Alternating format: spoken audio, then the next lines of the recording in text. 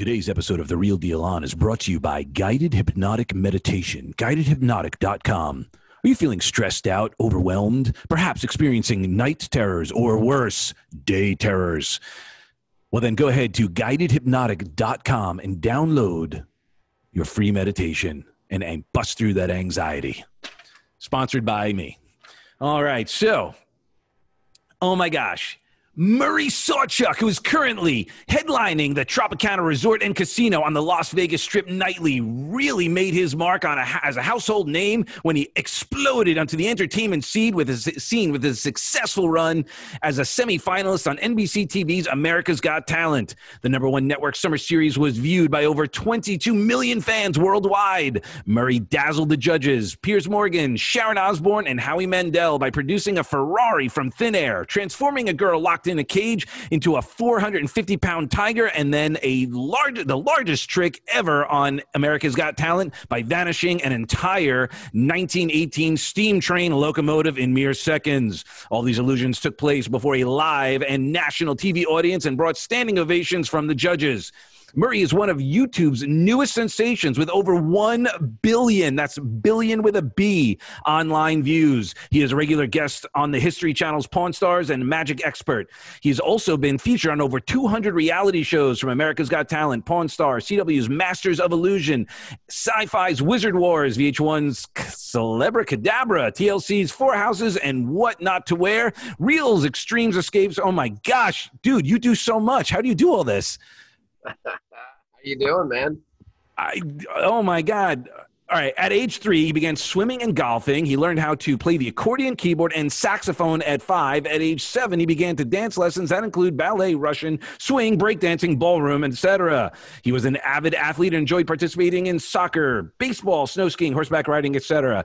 Murray's parents, John and Arlene, presented him with the Siegfried and Roy magic kit when he was 7 years old, and his uncle and aunt Bill and Olga gave him a magic gift that changed his life. Murray envisioned himself as an entertainer, incorporating magic, music, and dance in his routines. He wanted to perform for audience like his idols, Dean Martin, Johnny Carson, Lucille Ball, Danny Kaye, and Phyllis Diller. As a teen, Murray had over 21 different jobs, from busboy to fixing bicycles and a lifeguard at local pools. He continued to entertain folks by dancing, playing the accordion and saxophone. He continued his studies and received a degree in broadcast communications and journalism. When Murray was a young man, he met Marvin and Carol Roy, a.k.a. Mr. Electric. The couple had toured worldwide for over 50 years and mentored Murray while he grew from an accomplished magician into an international star. Murray is the only magician globally who invented a magic act that included manipulation of a multitude of compact discs when he began his professional career, called the CD Act. Murray has won over 32 awards for his performances nationally and internationally and received the title of world champion.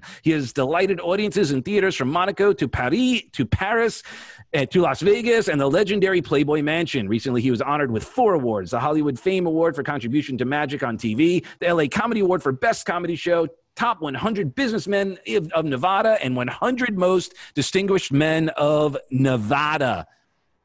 Good Lord, man. How do you do it?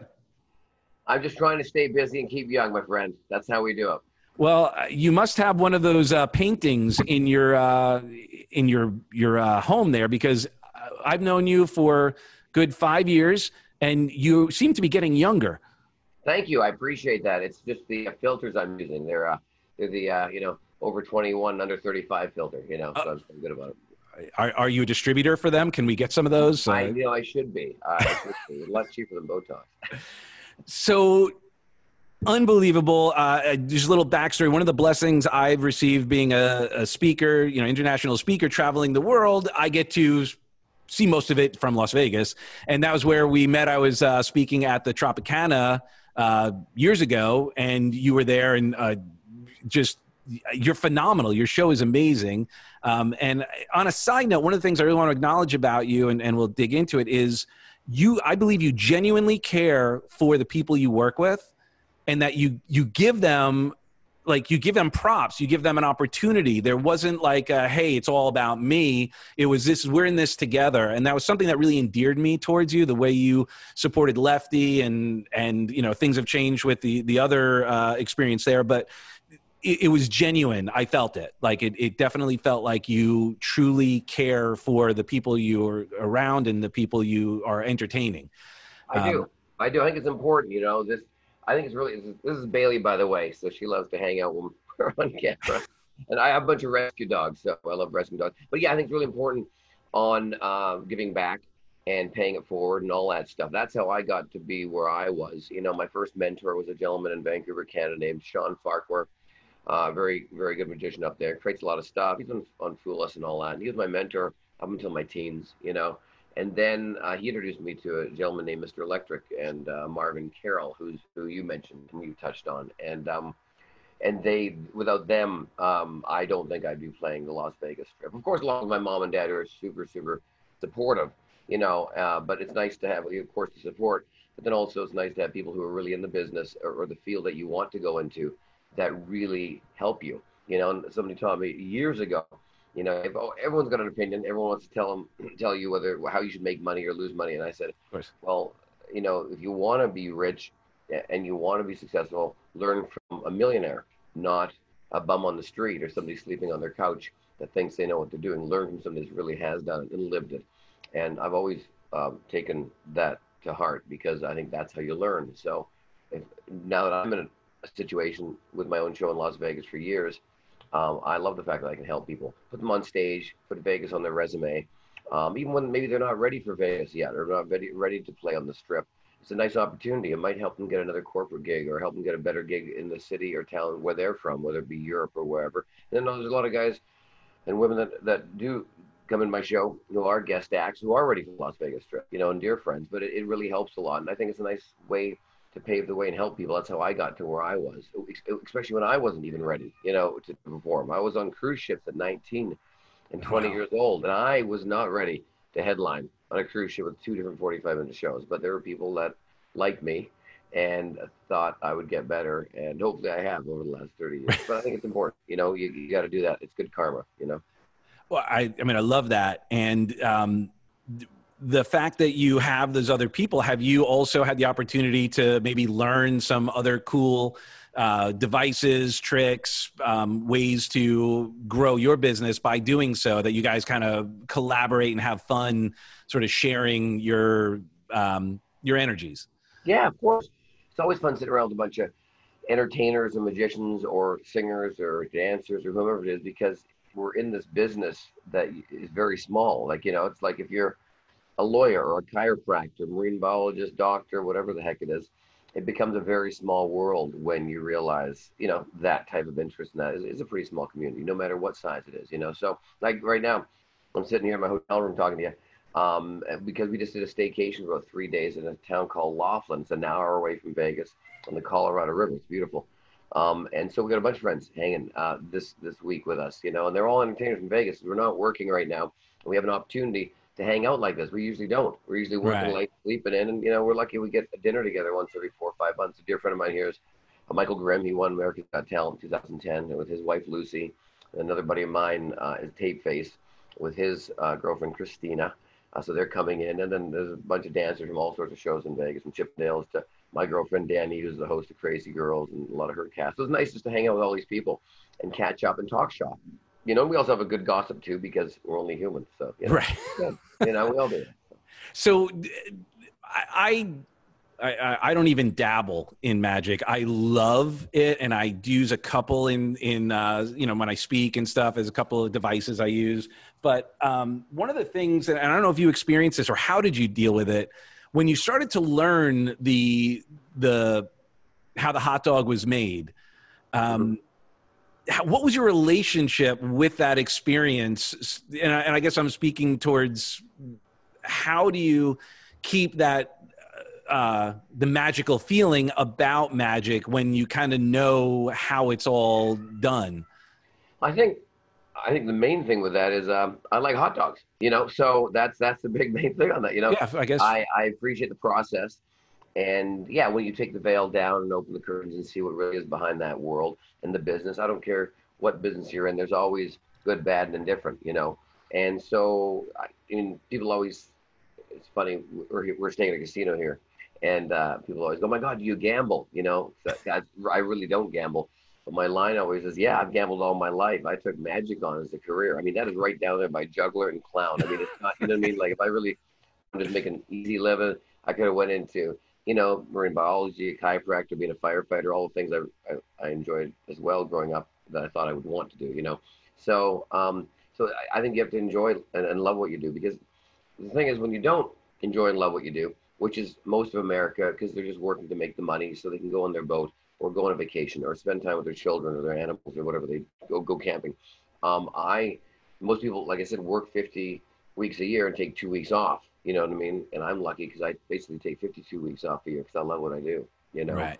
So that's a saying from my mentor Marvin Roy. A lot of work, and there's no degree program, and there's no guarantee of any salary, but also there's no cap on it either. So Right. And also it's a passion. So there's months you make no money, there's other months you make more money than you ever dreamed of.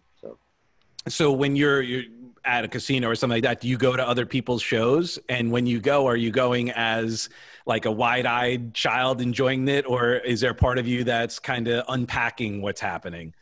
It's both. It's both. I think depending where you are and how many glasses of wine I've had. So really, there's times where you get critical. If it's in my business, it's hard not to watch a magician and not be critical because it's our business. You just naturally go into that mood. But then there's other times where you just go in and go, I just want a great time. Like when me and my girlfriend Danny were here last time, we had a great time. And I love seeing shows, any kind of show, good, bad, and indifferent. I love entertainment. And I think last time we were here, we saw a Beach Boys tribute band here at the Riverside in Laughlin. And we had a great time, bought tickets, and went, had a couple drinks. We actually sat at a table with a little old man named Bob, and he was a veteran, and I think he was in his early 80s. Super great guy. I believe he lost his wife a few years before that. And he even offered us a ticket to sit with him. So we only had to buy one ticket, and so we did. And we bought him a round of drinks, and super sweet man. And he loved it, of course, because the Beach Boys were his era, Right. and he really had a nice, and they weren't the real Beach Boys, but they looked great, and everyone there enjoyed it. And then we gave him our numbers, and then sure enough, he came to see my show a year and a half ago or so, and then he went to see Danny's show, Crazy Girls, and it was just fun. I just love people, and I love experiences, And when I don't love people, I just stay in my room, wear a hat, and avoid everybody. You know what I mean? Because I stand out like a sore thumb. But I'm in a business where I do like people and interactions, and I just find all that interesting. So. And one of the things also that you already touched on is that melding of doing what you love and monetizing it. And one of the things that I recall, even when I first saw you, you talked about how much you loved the marketing aspect of it. And that was one of the things you were enamored by Houdini. It's such an interesting conversation around the whole marketing conversation, because what Houdini was doing as marketing back then, how were you able to translate and take some of his philosophies, his mindsets to now where technology and everything is so much different? Were you able to do so? With Houdini, yeah, of course. We have Twitter and Facebook and Instagram, MySpace back in the day, which started kind of it all in that sense of social media. But people don't realize, or some people do, but Houdini was an amazing escape artist, very talented magician, and he created some of the coolest tricks and escapes in the world. But his biggest thing that he had going for him is marketing. He was one of the greatest marketers in the world. He said he was the best, almost like Michael Jackson, the king of pop, Mm-hmm. the king of all media, which is what Howard Stern or whatever it is, Yep. His thing, and everyone, you start coining it yourself, because if you're good enough, or you can step up to the plate to at least hit that ball far enough for people to believe that you are a baseball player, then tell people you're a baseball player, as long as you own up to it and meet that requirement. If you can't, then you're in for a bit of a challenge. But if you can do that, it's, because at the end of the day, you've got to survive. You have to market yourself. And, if you go to Vegas or Branson, Missouri, New York City, Chicago, any place that has shows, and every show is the best. Everyone's won the best award. Well, yeah, Right. you can buy a lot of awards to say you're the best. Or, my mom said I was the best, so, I'll put that up there, Yeah. So it's subjective, isn't it? So with Houdini, he was the same way. He was also great when he did his spectacles. The only form of publicity really was posters and then newspapers. Newspapers were the internet. What it was Google, and a Yellow Pages book to find phone numbers. And he would Yep. actually do his escapes and hang over, buildings and stuff. But he'd make sure he was hanging right in front of the Chicago Tribune, Right. the San Yeah. Francisco Chronicle, because you're writing, well, what I'm going to write about today. And then you look out the window, there's a guy hanging, you know, from his Easy rear end pickings. out the Yeah. window. You're like, oh my God, I think that's Houdini. Let's just write about that. And so basically fed right in, and then he'd stop the street, make sure he did it in the middle of Times Square. Really high traffic people. The same as what we do online now. We try to Mhm. find and collaborate with the biggest collaborators, the ones that have the biggest followings, the ones that have all this stuff, and collaborate. And that's what he did. You know what I mean? And that's how he did a lot of what he did and became who he was. And I've always told people I'm 90%, PR and 10% talent, because you definitely people need to know who you are, and a lot of people, I go to shows and people say, oh, Britney Spears isn't a good singer. And there's other people that aren't great singers. And I said, yeah, but they have the whole package. Madonna's not the greatest singer either. You know what I mean? But they get the whole package. They have looks, they have personality, they do have talent. They can do it all. And that's really, if you want to be successful, you need the whole package to be commercial. And I know artists don't like that so much. But even some, like Andy Warhol, were very artistic, but then he had to be very commercial as well. And that's how he became, a pop cultural figure. So. That's such a challenge for some, because they're so focused on their talent, on their artistry, and that's where their passion is. The marketing side often becomes sort of second fiddle, whereas you've clearly, I believe your talent is, still more than 10%. One of the things when I left working with Tony Robbins, I was around with Tony for almost 4 years. And when I left, he's like, all right, Doug, this is great. Remember, you are not a trainer. You are not a speaker. You are not a coach. You are not an author. You are a marketer of your coaching, speaking, training, and writing. Yeah. And Tony, arguably the biggest guy in personal development, certainly extraordinarily talented. And at the same time, he has always had that marketing hat on. And I think it's instructive, and I think it's powerful that you share that, because it's true for everything. And, you've maintained a tremendous career because you've been able to be on the cutting edge of marketing. I don't think there's a billion views on YouTube is, pretty unheard of. It's not bad. Yeah, it's not bad. Once again, you got to learn things when you don't want to learn them, I'm not 20 anymore. So, but I also realized you got to change with the times. So I try to bite my tongue and go, all right, well, let's do this. Oh, okay. Skinny jeans are in. I'll wear these skinny jeans, even though I do not feel comfortable in them, or I'll wear this hat sideways, or I'll, wear clothing that I think looks ridiculous. But if I can carry it and I still got the body to wear it, I'll try it. Why not? To look the part. And that's how you evolve. That's how you don't feel comfortable. I think the biggest thing of being successful is taking that risk and being uncomfortable. So if you're not uncomfortable, then it's not new to you. So you're not learning much, So I've always felt that way about things. So and how did you figure out those things, those changes? Do you have trusted advisors, or are you experimenting? Well, it helps with a lot of people. A lot of my friends are half my age, which helps. My girlfriend's 10, 11 years younger than me. She's way more trendy. She likes different music. She likes different things. She has more patience for things. And then there's this other side of me where I've tripped and fallen a lot, so I can share other things, going, oh, watch that speed bump's going to trip you. And then they go, oh, either yes, it is, or they'll trip on it and go, you're right, I did trip on that. So it's just a thing of age, right, and experience. So, but, the way to stay relevant is to stay youthful. Why is Dolly Parton still selling out 5,000 seat arenas and theaters? Why is Madonna still doing it? Why is U2, Bono, Aerosmith? They've learned to change with the times. And one of the best things that Aerosmith ever did, the rock and roll band, if you don't know who I'm talking about, is did that collaboration with Run DMC in the 80s, in the late 80s, with their old song. And that brought them back to being cool again, and now there's a big, revival of all the old classic rock bands, because all of us who are, my friends who are parents, they want to take their kids to the music that they grew up on, to have that moment. So now it's become a whole, rebirth of it all. So yeah, I think it's really important being relevant and being honest, and look in the mirror, and go, who really am I, and what am I selling, and would I buy what I'm selling? You know what I mean? Because if you wouldn't buy what you're selling, then how the hell is someone else going to buy it? Fair enough.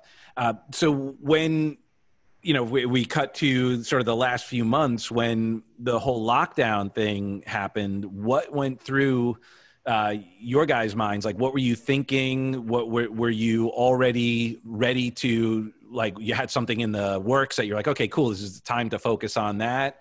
How did you adjust? Well, once we got the news, we saw it coming for a couple of weeks before, and shows were slowing down, and people were slowing down, and countries being cut down on flights and coming into the United States and all that.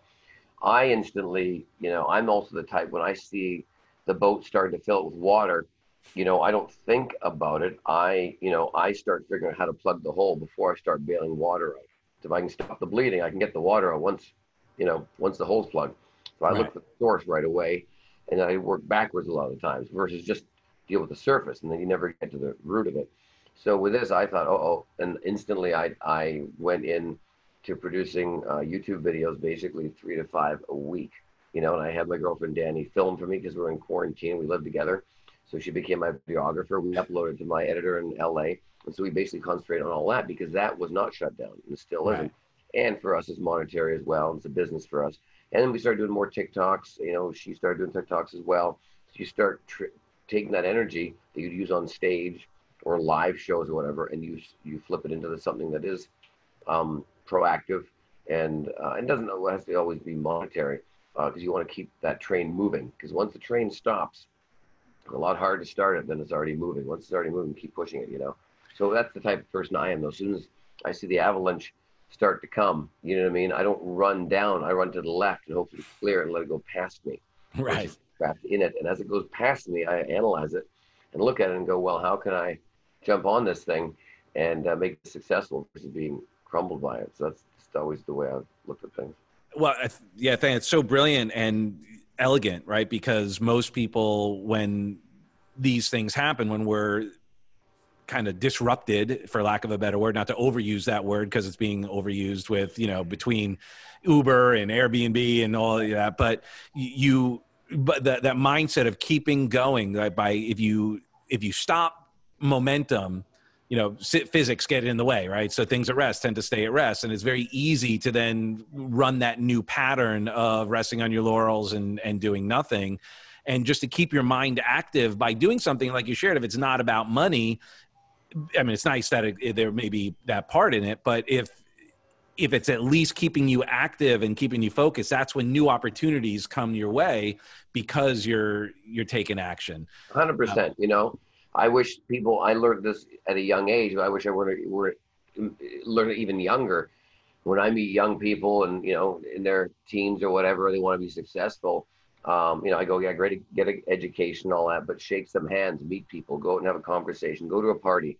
Because if somebody likes you and they like who you are, there's opportunities there that they may want to hire you for their business. Okay, you may not be the president right away, but they may need a janitor, they may need a front desk person, they may need someone below the manager and a gopher. And if you work your way up and you enjoy it and you're a good person, you will become the president of that company one day if you play it right, or of your own, because you'll learn from it. Or it may not be a field you want to go into, but it'll add to that resume, and you'll make a friend and someone that'll be a good person to vouch for you when you get the next job or an opportunity. And I always tell people, never ever talk bad to the secretary, because usually 20 years later, the secretary ends up owning the company. Right. She's got all of the phone numbers, all the black book of all the emails of everybody, and she's the one, or he's the one, who really knows how to run that company, because they've spent the 20 years in the front lines and met everybody. And then all of a sudden, it's your turn to go back into that meeting at ABC or Disney or wherever, and you walk in and you realize you can't get a meeting because you're a pain in the ass to the secretary, who is now the vice president or CEO. So. Totally. And actually, I know you live that because I have seen you, the way you treat everybody. You have tons of integrity and love for people, and you are like one of the hardest working guys out there. Because I remember last time I don't know if it was the last time I was out there, but every time I go there, I do my best to go to one of your shows, and I bring whomever I'm with. I say, hey, we got to. But I remember one day we went and saw you. And we went to a matinee show because we had some dinner plans and all of that. We went back to our hotel and there was some big event going on. You walked in and were like greeting them and pressing the flesh and whatever. You took off, and then I don't remember what other place we went to, but it was another, hoopla. And there you were right there meeting and greeting and just like you were kind of omnipresent as a human. Like you literally were in multiple places throughout the day. Yeah. And I love that though. I love the business. I mean, I think Siegfried and Roy said this. Siegfried said it. I know he said it. You know, with their, you know, they were larger than life, you know, and but they felt when they left, they became such a brand and they were such big stars. Kind of like Tina Turner when she does the hair up or puts the wig on or whatever you want to call it, or Madonna goes out or Dolly Parton or whatever. They are the show. They branded themselves so much of who they are. I always call it the Ronald McDonald factor. You know, Ronald McDonald could not walk down a busy street without being attacked, just like Santa Claus. You know what I mean? Yep. Because they stand out so much. So I always feel like when you do have a brand or you stand out that much, the minute you walk out your door, that's when the show begins. Not, you don't need curtains or stage.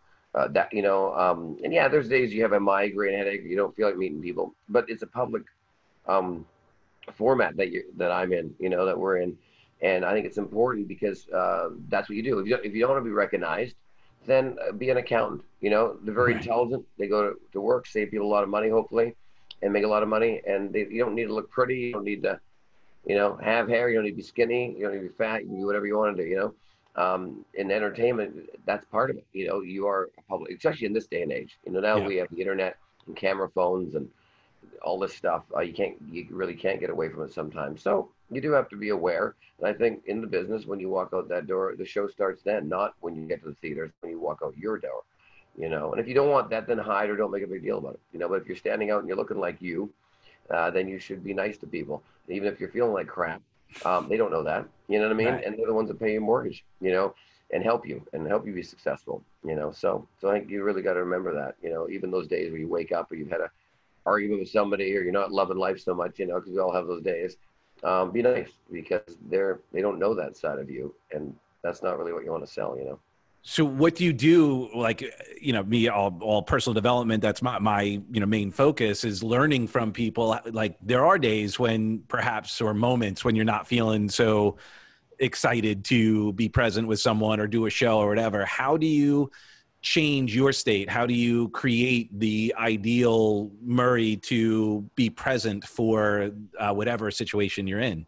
I think you need to just be strict on yourself and look at yourself as a third person, stand out and look at yourself and go, is this really who I want to be acting like? I mean, I've been on the phone yelling at people at times because, you know, I'm far from innocent, you know, and I'll see somebody behind me waiting for a photo, or it's a kid or a family, and I'll be losing it. You know what I mean? But then all of a sudden but that's not my problem over there. My problem's on the phone with somebody because something's not right. A flight's been canceled or somebody screwed up. And I'll just put the phone down, take 2 seconds and then instantly just drop it. And, you know, because all they want is the photograph. And I want to look good in the photo for them because they're probably posted somewhere. And meanwhile, inside, behind the hair and the glasses, I'm still losing it. But it has nothing to do with them. But I want to make sure that moment that they meet me, they have that for a long time, because a lot of people say don't meet your heroes because, you know, they're a pain in the ass. And it's a lot of truth in that. You know what I mean? And a lot of it's because a lot of these entertainers started young, or they have a lot of handlers that just tell them what to do. So when they are cranky or not nice, they're allowed to act like that. You know what I mean? Because they never had to necessarily always work from the ground up to where they are now, or they've forgotten. And for me, I didn't miss one step getting to where I am. I did everything, you know, from, you know, wash dishes to bus tables to fix bikes to telemarket to all that crap. I even performed in underneath someone else's name in Korea at the time because I needed the money and I wanted to work, you know, and all that stuff. But I've done every step, so it doesn't matter who I meet. I've done their job, or I've done that level of job, and I have that respect for it. So I always kind of remember all that stuff, you know, and just deal with it. But I can do that quickly. I can switch gears pretty quickly, just because I don't want that person to be affected like that. You know what I mean? I see a lot of people have an argument and they walk on stage. You can tell they're not happy. Well, that's not the audience's problem. They're not paying for that. Leave that off stage, you know. And it's not always easy to do for a lot of people. But there's, you know, I've kind of figured out a way to do that, and you just transfer your energy from anger to happiness, or to that, put that focus over there on something else.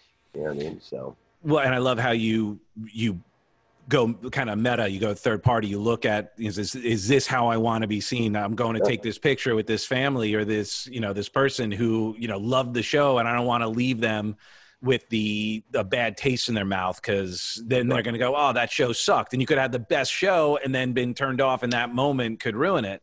And also it's interesting. I think you're right. I mean, I'm in my world, first in music and then other areas, like knowing celebrities, a lot of them can be sometimes insulated So there is nobody. They're not grounded. They're not kind of going, hey, that wasn't cool. Like, That's right. they get yes man. Oh, I know that was effed up. How could that whatever, and they don't. There's a lack of reality. Yeah, yeah. And there's odd times where you do lose it, and people see We're that, human. and Yeah. and I always have a laugh at that, and I go, "Wow, that was ridiculous, man! I would hate to see myself at that moment." I've had those moments because I do, Yeah. it's only human, and or somebody's seen that, and then when I meet them, I go, "Sorry about that," apologize, just and then we'll get a photo or whatever the case is, because you can't always hide, so it happens, but that's life, but you just gotta. The key is to own up to it, be transparent, and be honest, and that's it. You know what I mean? If you want to, if you bullshit too much or be fake, people can see through that. They catch on, especially now. People have become pretty sensitive. Of So how long were you shared all the jobs? I'm assuming you, like every other success story, had years of challenges. You were, I assume, some of the jobs that you had, those were your quote day jobs while you were still developing yourself as a magician, comedian, performer. What was that transition like? And have you ever had a moment of like, or had you ever had a moment of like, oh, I got to give up. Like I can't do this anymore. Yeah, every year I go, you know what? I should get a job at Home Depot or Starbucks. I don't know why we say those two places, but I think because they have a good medical plan. But Okay. and I like building stuff, and I love coffee, so that's probably the reason. But yeah, every year or two you have those. I think there's those days where you go, man, this is hard. But I think in any business, it's hard if you're trying to be the best in it and the owner and the top of the game. I'm just that personality where I don't care who I work for. I always wanted to own the company. I always wanted to be the president. That was just me. But I knew I had to learn how to stock shelves or what all the products were before I could own the company. So I've always been that way with everything. Like I've always, I've never wanted to be the renter. I always want to be the owner. You know what I mean? And I've always been that way for everything. So every time if I worked for somebody, I thought, I don't know why I'm working here making that person and their company more popular when I could be doing it for myself, and I've always had that since I was a kid, since I was 12 years old when I first had my first job, making meat pie shells at a bakery. After school, I'd ride my bike up there and do it for 2 or 3 hours, listen to my Sony Walkman at the time, dating myself with a cassette player and all that stuff. I remember when the song Kokomo came out by Beach Boys. That's because I love that song. I always play it when I was working when I was 12, which is years ago. And so every time I did stuff like that, it was always the reason I worked there was to make more money, to buy magic, to buy, to learn, educate myself more. And every time I had, like I said, I had 19 different jobs between 12 and I guess age 20 or 19. And every time employers would walk down, go see my resume, because it's 2 or 3 pages long. Like, well, why did you spend only 6 months of this job or 5 months? I said, well, they paid me, $8.92 an hour. And that job paid me $10.52. And you're offering me $12.30 an hour. That's why I like money, and I'm working for money, and I want money. That's why I'm here. I said, I don't necessarily love cooking fish and chips. I said, but you offer a good salary. I'm a good worker. I'll do the job for you. I might be here 6 months. I might be here 6 years. I said, but I might even buy the company off you. I said, but that's why I'm here. I said, I'm not trying to fool you or me. But you're paying $12 an hour, so you're going to get me for as long as I can keep the job until I find one that offers me 13, and I'll give you an opportunity to match it. Yeah, and I said it to all my employers, and I shocked some of them by that. I said, "Wow, you're really honest." I said, "Well, why do you work, and why did you decide to own a place instead of still work at McDonald's? Because you wanted a nicer home. You wanted to put your kids in private school. And when you talk to somebody like that, they go, "Wow, okay," and so that's just the person I was, and I'm sure I lost a few jobs with that attitude. But that was the reason. I wasn't lying. I wanted money. I like money, so still do. So when you transitioned to full-time entertainer, was that the cruise ship job? And then it was. Yeah. I've been doing kids' birthday parties since the age of 12 years old, and I had a Yellow Pages ad, business line in my bedroom, and I booked other acts out that I couldn't do. So I didn't want to give them away. So I thought, well, you became a manager. Yeah, and I take 10 or 15% off. Yeah, and then I hired balloon twisters and face painters out of my company, and I'd hire them and take 10% off of that and make a few extra bucks. And so that developed, and then I got the offer for a cruise ship when I was 19, 20 years old, and I offered a 2-month contract, and I somehow bullshitted my way on to staying longer, to staying for 7 months, and I extended the contract 5 times, and that's when I knew that's what I was going to do because I gave up all my contacts on land. I was a lifeguard for years at pools. I loved lifeguarding, and that paid well, and I liked it. It kept me in shape, and I loved the water. And it paid really well. But this was something I could do for the rest of my life. So I always had 2 or 3 jobs and did magic. I was always working. So this is the first time I called all my other jobs and part-time jobs, saying, "Guys, I'm taking off. This is it. I hope this works." I only got one job now, not 2 or 3, because I always had 2 or 3 checks coming in. Not a lot of money, but I was a busboy here, and I had a paper route here, and fixing bikes over here for a company. So that's kind of always had diversified my money and my time. So if something goes south, like this quarantine, I'm not stranded like most of the world is. I have a few more outlets, you know what I mean? So I can still, buy ramen and a piece of bread and have dinner. Well, so I see you've continued that mindset by having multiple streams of income and inspiration and support. What were some of your, you got into illusions. Your first thing, obviously, all magic is illusion, but not like large scale. When did you start getting into those larger scale things? Was that early in your career, or were you doing close-up magic and then moved into the bigger stuff? Yeah, well, it varied. I mean, when I was a kid, I bought a couple of big tricks where you cut somebody in half. It's called the zigzag box. I bought it at a magic auction. Some guy built it, and I think I bought it for $500 or something like that. And I bought a couple other props, but they were, self-made type things, not from the big builders that all the big magicians at that time were using, because I couldn't afford it. And I learned that I'd do the odd thing, and then I'd charge more money if somebody wanted me to produce a CEO at a corporate show or something like that. I'd charge extra $500 for it, And I thought, oh, this is a great markup. I own it, and it's only 2 minutes, but it's a big prop, so I can mark up a little bit and added sale, and I thought, well, this is the way to go for a little bit. And so when I did cruise ships, and I'd always had 2 or 3 big illusions. I never wanted tons because my problem was having the overhead. I didn't want a place I had to rent to keep my props, because now I'm losing money by holding on to the props if I'm not using them that often, because I didn't do a lot of shows with big props. So I thought, well, let me pick 2 or 3 that I know work, that I love, that I can do anywhere, that will always work, and in my own warehouse and garage, which doesn't cost me anything. And the rest, if I really want to do them, I'll get them built for the client or for the TV show, or I'll rent them, because there's a ton of magicians not working. And there's a ton of magicians that buy this stuff that basically depreciate worse than, buying a Jaguar. And basically I'll rent it off them, you know what I mean? And then create the show. Like when I did America's Got Talent, which I vanished the steam train, which is the largest trick they'd ever done on the show, even to this date. Those 4 episodes I did, those tricks I'd never done before, because I designed them for what I thought the producers would like to see, and commercially what that program and people would like to see. I had some great tricks, but I knew it wouldn't go very well or wouldn't go far for that format. And that's how I don't think people always become that successful in the show, because they do what they want to do.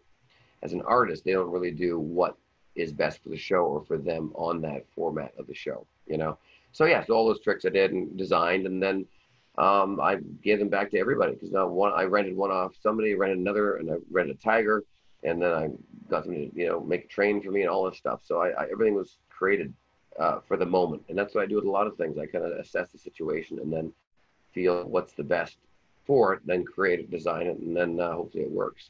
So I like, which goes back to your brilliance of marketing, where you're looking at what people are going to want, which is beautiful. Yeah. Were you always funny? Like when you grew up, was comedy always something that was natural for you, or you always were a prankster?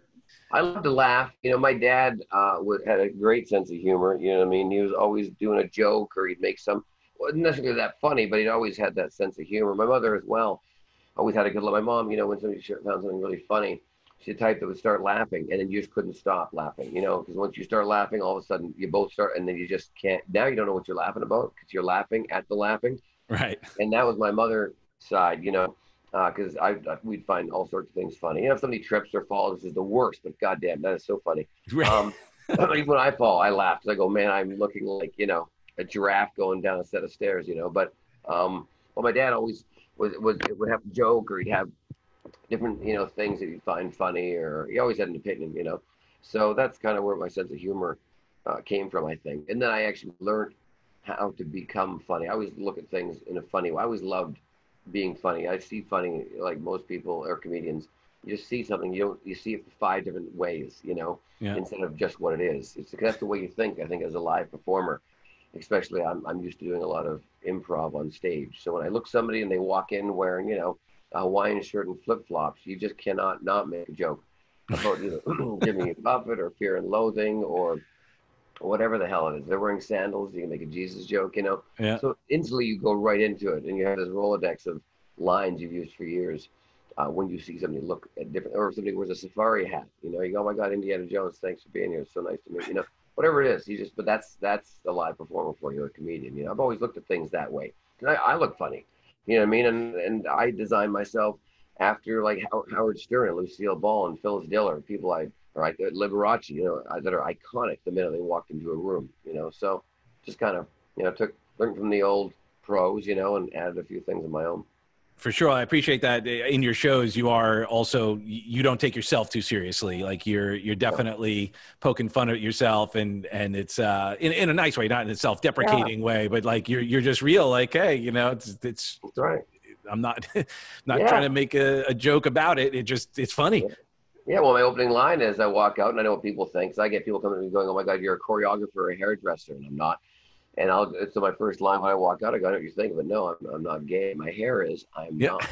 And then I have my stage tech, who's a big New Yorker kind of guy, and come on and take something off. And as he walks off, I go, see you back in the room. So people go, oh, wait a minute. Is he gay? Is he straight? And I like that because I don't want people to know. It's not important. It's just for a joke. It's just a laugh, Right. And I want to say what people assume, especially in the Midwest. In the middle, I walk into a bar in Oklahoma or Texas looking like this, and it's they're already judging you because that's just the way the world is. They're not used to seeing something that looks like a Backstreet Boy, So. Totally. So one of the things I didn't know if I noticed this, moving to that a little bit, you have a residency, but now that that's shut down, have you started to do any shows in areas that are open? Well, not yet. I have fall bookings, to tour a little bit in Canada and the States, and hopefully we'll go back in Vegas middle of July. I know I just found out that Tropicana, I believe, is going to open up September 1st. So we may go back the long weekend in September there. But everyone's opening up their own pace. Yeah. I know I just did a show this last week, 4 days ago, at a drive-in. Tickle Me Comedy, a buddy of mine owns that. It's a comedy club here in Vegas and a brand. And they decided to do 3 shows at a drive-in. And basically, it's a drive-in type theater, which is the back of a warehouse they designed, put lighting up, and it fits probably about 35 cars and probably 80 people in total. There's certain people that sit in picnic tables there and everything. And it was like 105 degrees out. I wore leather jackets. You gotta look good. You gotta look the part. But I almost died. And I only did 7-8 minutes. My God, it was hot. But I wanted to do it. I wanted to experience it. I wanted to be relevant, and I wanted a story. So when I'm 80 and I look back, and people go, when we're all sitting around, go, what's the craziest thing you've ever done, for shows? And it'll be one of those. When the world fell, I didn't want to start working, so I went into a show to drive-in. Who does that? But Brad Paisley's doing a big show in Nashville. Yeah. At a drive-in, in a big field. I mean, I think Garth Brooks just did one too. That was my friend David, because I was talking to Shane, and you saw before, my friend Shane Keister is like iconic musician in Nashville, and it was they're figuring out ways. That's right. Well, that's how you survive. That's how you stay in the game, or you fold, and you let it become you, which is fine too. People all have their way of coping and dealing. But I think we're going to lose a lot of entertainers and people in this biz who have a shot at it because of this, because you got to pay your bills, I also think there's going to be a lot of people that are coming out of this that will become entertainers and influencers, and this will be, they'll be the next J.K. Rowling writing a book, and because of this shut everybody down, they had time to do something, or because that's the thing, being an adult, you don't have a lot of time to do what you want to do anymore. You have responsibilities, house, rent, kids, whatever, and you got to work. You just got to make money. And while you're making money, you don't always have time to do your passion. Play the guitar, knit, sew, make costumes, choreograph, or whatever your dream or passion is, gardening. And this might, kick somebody in the butt to go, I got nothing else to do. Let's learn this, what I really want to do. And I think there's going to be people in 4 or 5 years that are very successful because of the pandemic. They had the time to do something they didn't have the time to do because life doesn't always give you that, Have you started anything new? Any old thoughts, stuff passions that maybe had laid dormant for a bit? Oh yeah, pornography. No, Oh, I'm totally just kidding. But no, I have not started yeah, that anything. never stopped. What do you mean? No, of course. What's up? No, I mean, me and my girlfriend had a great time together, just hanging out. We've watched some new series. We started working out in the backyard together and that, doing our own thing, which is kind of fun. And then gardening, she started planting some stuff in the back, just because we had the time, some tomato plants, and a pepper plants, and sunflower seeds, and all that. So my backyard looks like the back of Canada, and I'm in the desert. I have no more dirt to plant anything because I thought, well, let's do something. I love working out there. And we also had made some new friends over the last couple of months, that we've gone to travel with and see, and it's a nice time. We've made probably 6 or 8 new friends that are going to be friends for life. There's good people. So we've had the time. We've had the time to have dinners and drinks and get to know people, not just a quick hello or whatever the case is. So it's been good. When you hang out, do you I think of like musicians, like when as a musician or we're hanging out sometimes, if some of the guitar comes out and we'll just start jamming. Do you is magic to that for you? Like, are you constantly doing or creating, or when you guys are hanging out, does that come up as just sort of a thing to do? Yeah, sometimes, yeah, of course, I'll get a couple calls from a few of my buddies. A buddy of mine up in Canada, he lives in Vancouver now. His name's Chris Funk. Very good magician, probably one of the best in Vancouver and in the States. And he'll say, hey, I got a new idea. You got time for a call? I said, yeah. And he'll FaceTime me or whatever, and we'll look at the trick and play around with it. Or I'll just send him a couple ideas and go, what do you think of this? I'm trying to work on this, or whatever the case is. And I love that, just because it's kind of nice to workshop with people that are at the same level as yourself. Mm-hmm. And they can talk the lingo and give you some ideas, or not, what I mean? And go, well, it's not a great idea, or whatever the case is. So it's nice. Yeah, it's great to do that. Who do you look up to now as far as other magicians, or is there anyone that you kind of go, man, they're doing something really good that, you admire or are impressed by? Well, magic is not at the moment, I don't think. There's a lot of good magicians out there doing some cool TV stuff here and there, and they're pushing it forward, and they're all great guys. I grew up watching David Copperfield because he has the money, the time, and he's very good at what he does as a magician. He's a legend. But other people I look at, I think, are probably actors or comedians and people like that that I look up to other than magic. I think David Chappelle's great. I think what he just did with his whole George Floyd thing coming out and facing the music right in the face, which he's known for, and talking about things like that, So he just did a Netflix thing on that. And so I'm looking at different comedians and people like that that I look up to, just as entertainers in a whole, Well, I mean, obviously as a comedian, you definitely have the gift of seeing those opportunities and appreciating it.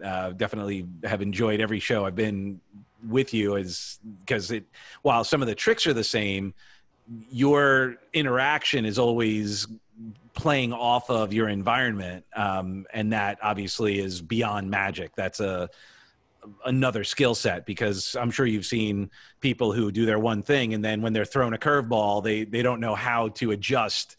What's been one of the funniest curveballs you've been thrown when you've brought someone up on stage for one of your experiences, or calling out somebody that have, thrown you for a loop? I don't know. I'm trying to think. I mean, we've had all sorts of things happen. I've had people when I'm on stage, in a nice theater, and of course they have cocktail waitresses serving drinks and that. And I remember I think it was a ship or a venue we played somewhere, and she had a tray full of glasses, just packed the whole front row and tables. And I'm telling you, she hit something, and the whole tray went right in the middle of a joke and a bit I was doing. But you had to address it. I mean, she literally jugheaded the whole thing, and they went everywhere. And now you got to clean that up too. And it's in the front row. It's not like in the back where no one can see it and you can ignore it. Right. You got to deal with it, So I made a couple of jokes, and went on with it, and she was okay and all that stuff. And we went on from there. But you have those things happen. It's real life. So don't try to hide them, or you deal with them directly, ask her name and all this other stuff. And of course, because she slipped, I got her name, whatever, I can't remember her name was, Karen or something like that. And I think we were at some casino, you know what I mean? And I made a joke saying, thanks for all being here. This is the last night of the Hard Rock. This is going to be called Karen's Casino now. And we all appreciate that. So, if you've got any Hard Rock dollars, this is the night to use them. So I made something like that. The key is just to take the time to assess it, listen, don't jump right on it, because, instantly as a comedian, you kind of think quickly. And you go, we got to make this a bit and take the elephant out of the room. and then everyone has a laugh, and then they get their drinks, you know, and then everything's cleaned up and we move on. And because you've accepted that, you'll have to look, oh my God, you're a genius. No, I'm just somebody that accepted it, acknowledged it, and tried to make it entertaining as I could, and moved on, you know, versus some act, oh, see it happen, not deal with it, and then continue. And the elephant's still in the room, but they're not equipped to deal with that. You know what I mean? Don't know what to say or what to do. They just keep trucking on the way they're supposed to be because, you know, you get scared. You don't want to go off the tracks. You know, I look forward to going off the tracks because you never know what you can get. Well, and what a brilliant life lesson that is, because Yeah. oftentimes people can't adjust. They don't utilize what is going on. That's right. With the live stuff you do, and then you do so much TV and the YouTube, what for you is like brings you the most joy? I think walking on stage, you know what I mean, every night, you know, and trying a new bit, you know, and trying taking a risk, writing something and see if it works, you know what I mean? Kind of like going fishing, you know, you kind of pick a spot in the river or the lake, you throw a rod in, and maybe you get something, maybe you don't. And when you do, it's pretty exciting. Oh my God, I knew this was a good spot to go fishing.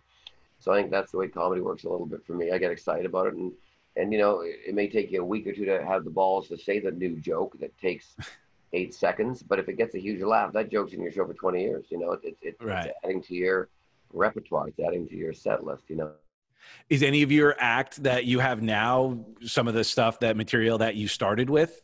Sure, some of it's 20 years old. You know, and then the odd time you'll do a new bit adding on to it and go, my God, how did I not think of that 10 years ago? I don't know why I didn't add that into it. You know, and it's just because you just don't think like that. You get tunnel vision sometimes, especially when it's your own act, because you see it every day.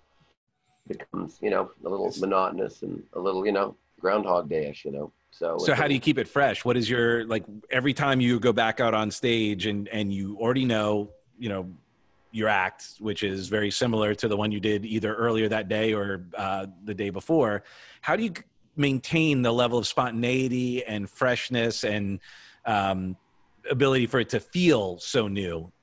You walk out as if it is your first audience, and mentally that's where you put yourself. You walk out as if it is a new audience, it's new people, and the people are what makes the show, you know. And you walk out there because they're all new faces, and that's what excites you. They react a little different, they'll laugh more or less, or clap less and more, and that's where it comes from. And they haven't heard these, and I don't really think about my jokes much. I'll run it quickly so I know where they should be, and I don't think about them again because I want them to come out as if I just thought of it. It's not easy when you've done it for 20 years, but that's the acting of it, you know what I mean? Or something that people think is just off the cuff and it's actually been your show for years. You just ignore it. And then when it happens, you try to react, and then it hopefully comes out the way it looks, which is supposed to be nonchalant, you know what I mean? So it's just a matter of doing it lots. And when you do it a lot, you kind of get used to that. And you just kind of walk out and you access the audience and who they are, and you dress them as if it is a new audience, because it is. They're all new faces, new people. And you give them that quality that they're there for, you know. Do you have a favorite location that you've ever done, or a state, country? I loved, I mean, there's so many great places, but I loved playing Monte Carlo, Monaco, over in the Mediterranean. You know, I was there for a month and a half. I played the casino there, the Cabaret, and it was wonderful. I had a great time. I lived in Beausoleil, which is in France. France and Monaco are right below each other.